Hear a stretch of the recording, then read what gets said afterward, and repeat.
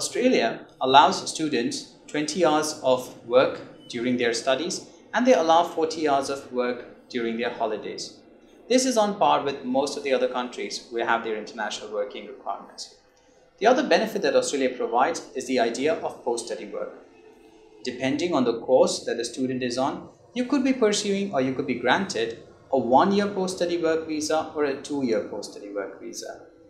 Now, these are the work provisions that are given to you.